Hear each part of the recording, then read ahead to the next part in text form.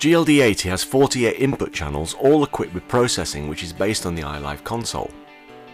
To access this processing, simply select a channel using the green key above the fader. The settings for the processing are then displayed across the channel strip section at the top of the console and also on the touchscreen if no other menu is engaged. Let's select channel 5. Current settings are displayed on the LEDs on the strip, and the screen displays the channel number and name. The Overview tab shows all the processing section in thumbnails. Edit the settings in the channel by using the knobs and buttons in the channel strip. You can see the resulting signal flow in the channel on the meters in each section.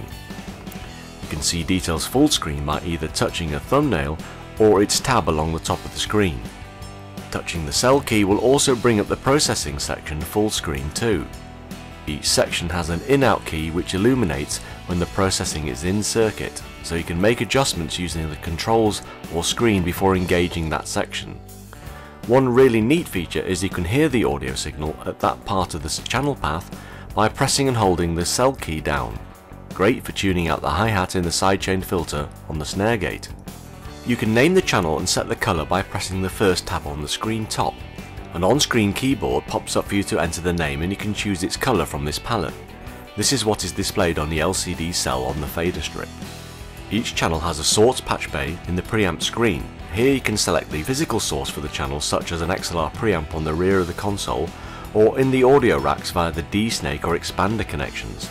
Other surface connections such as RCAs or digital inputs from a multi-channel interface option card such as ACE or Dante can be chosen here too. If we select the XLR preamp, the analog gain, 20 dB pad and phantom power controls are displayed in the preamp section.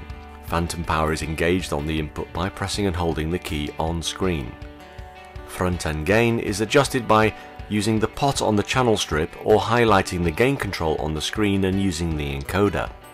Note, you can also adjust the setting via the global option on the fader strip rotary controls. This is handy if you want to handle a few channels simultaneously. Note that the polarity and digital trim are in the start of the channel path after the source patch bay. Once the front end gain is set to the source, you can opt to have the rotary controls adjust only the digital trim, which has a range of plus and minus 24 dB in the channel path. This will not affect other equipment sharing the preamp signal split. The pop-up has a global option for this feature. There is a high-pass filter control on the strip, and on screen you can read the cut-off point and adjust it using the encoder or dragging with your finger. The gate section shows the threshold point superimposed over the input channel signal. Depth is set on screen, and as you adjust the threshold to below the channel level, you will see the gain reduction LED light up on the strip.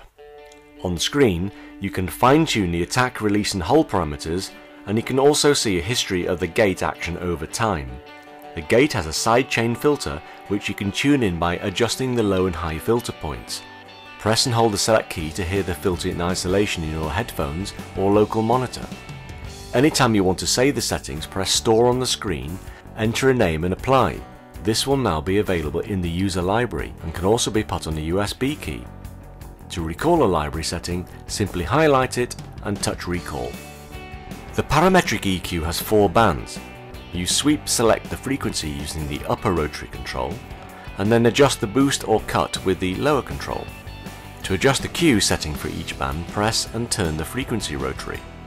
LED eyebrows give a guide to the settings, while the on-screen display shows a graphical representation of the resultant EQ curve. There is an option on the pop-up to colour fill the curves. You can adjust the EQ too by dragging the curve points or entering precise data in the value fields. Q range is 1.5 to 1/9 octave. The low and high band types can be selected to pass, bell or shelving types, and there is a global option to enable a full range adjustment for the input and output EQ bands.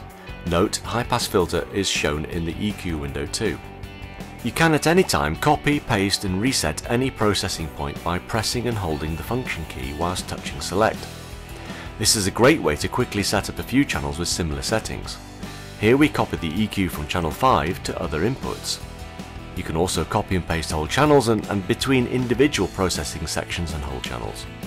Note that pressing reset on a channel or section restores it to the default values. The compressor has two main controls, ratio and threshold. Again, the threshold point is displayed over the channel signal, and the gain reduction LEDs will kick in as the threshold is reached. Makeup gain can be tweaked by pressing and turning the ratio encoder. On the touchscreen you have additional controls for attack and release, and the sidechain filter for frequency conscious response. And you also have two manual and two auto types of compressor in the drop down list. Of course, you can save your compressor setups to the user library and also copy and paste them into other channels. Once a channel is set up, you can also save the whole setup as a library item. You do this from the overview screen. Just press library, store, name the file and press apply. This can now be recalled into other inputs. Note that the front end preamp setting recall is optional.